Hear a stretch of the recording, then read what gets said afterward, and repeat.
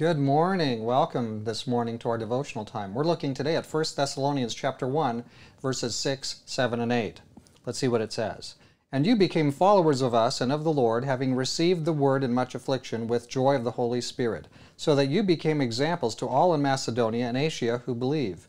For from you the word of the Lord has sounded forth, not only in Macedonia and in Asia, but also in every place. Your faith toward God has gone out, so that we do not need to say anything.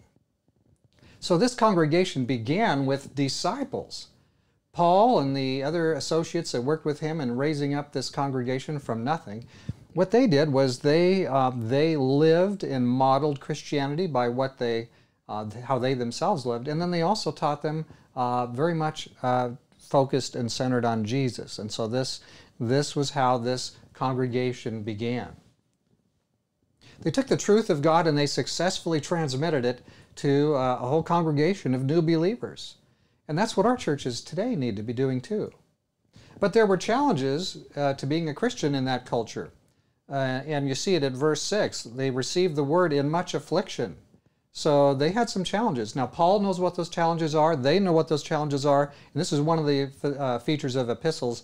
Sometimes the author will talk to the church, and you and I are kind of like a couple steps removed. We don't really know the exact details of what they're talking about, but they do.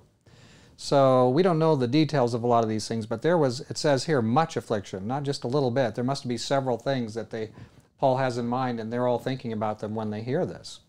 So this church didn't just start on easy street. This church started with trouble. Maybe that's one reason why it actually grew into something.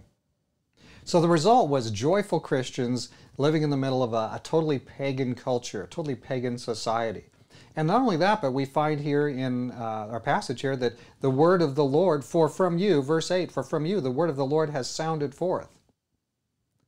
Not only in Macedonia and Asia, but also in every place. So their faith, these people were disciples, they were learners, they became missionaries and began to take the message out into the world right around where they were. They began to just transmit it on. And so the church began to grow and grow. This is what we want to be today, isn't it? We want to send the message out. Today we're competing against so many other strange notions.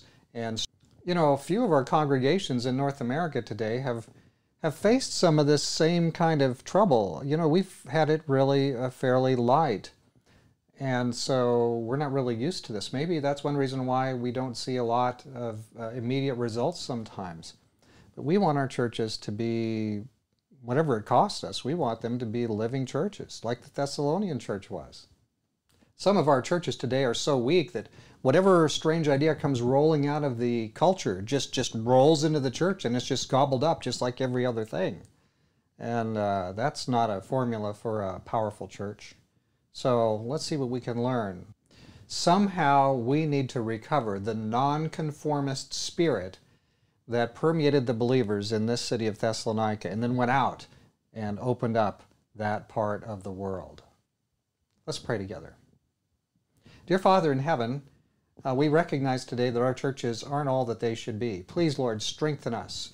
Help us to be, first of all, disciples, learners. Help us to learn, first of all, from the Word and test everything by the Bible. Lord, we ask that you will show us the way. Help us to be diligent, to seek out your approach and to adapt it and employ it correctly in the culture that surrounds us. Please help your church today, Lord. This is what we desire, and we desire it because we love Jesus, and we love Jesus because you've put that love in our heart, not because we've generated it, because we're all just nice, great people.